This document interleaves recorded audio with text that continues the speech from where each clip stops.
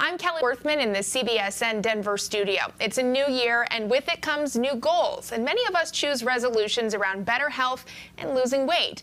Joining me is Erica Ballard, health expert and coach. Thank you for being with us again, Erica.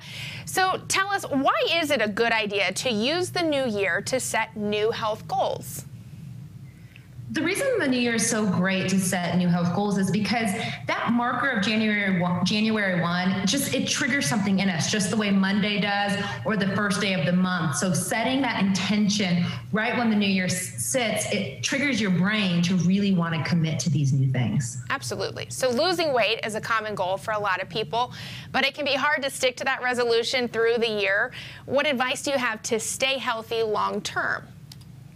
So there's a few things that I tell people, and believe it or not, it's a lot more of what not to do in order to get us from point A to point B. And one of the things that I really recommend is to not only set weight goals. I know that's what we tend to do, but the reason I say don't do this is because we typically use weight as a catch-all for all things health related and all things we expect weight loss to bring us, be it better sleep, improved confidence, more energy, etc. And like I tell my clients, weight loss is not a catch-all for those things. In fact, sustainable weight loss usually comes after improved health outcomes.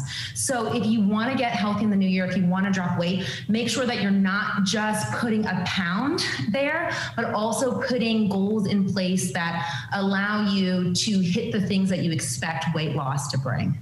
And you know, you and I had actually talked about this. You say you have things to stop doing. You have 3 things to stop doing if you want to keep your resolution. So explain what those are.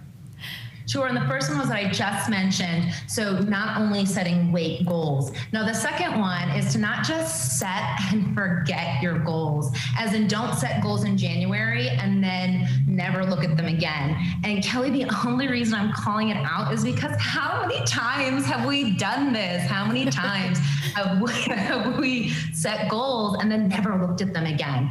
And I know that doesn't work for me, and I know it doesn't work for other people because we have the science to now show that in order for goals to get ingrained in your brain and for your brain then to actively go after them, you've got to look at your goals regularly. That's why you can't just set and forget your goals if health is a priority for you this year. And you also say that health isn't a linear process. Explain what that means. Sure, this is a really important thing. So many of us, we think or we want to believe that if we do A plus B, we're going to get C. As in, if I eat this way and do these workouts, I'm going to get these results. And while I would love to tell you that's how it normally works, it doesn't, because healing and health, it's not a linear process. And what that means is that your body usually has to do some internal work in order to, or rather before you get those external weight goals, those external health gains that you're looking for. And I say this really not to be discouraging, but actually to be empowering and to give people freedom, because I want folks to know that it's going to take a little bit of time to figure out the right thing for you, because the reality is when it comes to health, you know, you're going to have to kiss a few frogs and try a few things and put different things together to figure out your unique path to wellness. Well, sure. Everybody and every body is different. So yeah, you have to figure out what works best. And it's also important to point out, Erica, that weight loss and good health are not synonymous, right? Very much so. I am a stickler for this. We talk about it like they are. We've been almost conditioned to believe they are, but the reality is you can lose weight unhealthily. And you know, if you're doing that, if you drop more than 2 pounds a week after the initial water weight shed.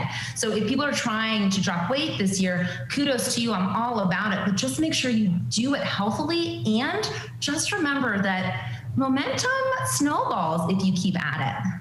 Absolutely. Erica, thank you as always for joining us. We always appreciate your insight, and we look forward to talking to you again. Maybe we can check in on our own health goals with each other, hold each other accountable, right? I think that's also important.